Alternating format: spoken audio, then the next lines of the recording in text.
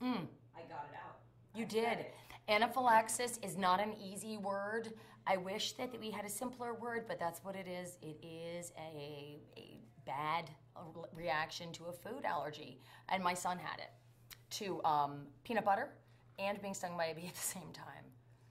Wasn't his finest day, but he got rushed to the hospital and we were told what it was, and I have since become an advocate for anaphylaxis awareness.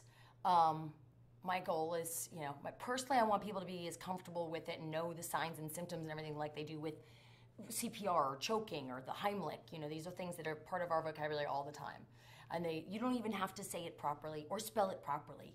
You can just do your best, and it'll anaphylaxis101.com and you'll get there. It also comes up automatically on the iPhone. It does? It does. Oh, as like a spell, like yeah. you for ANA, and it's here you go. It does. Yeah, that's fantastic. Okay.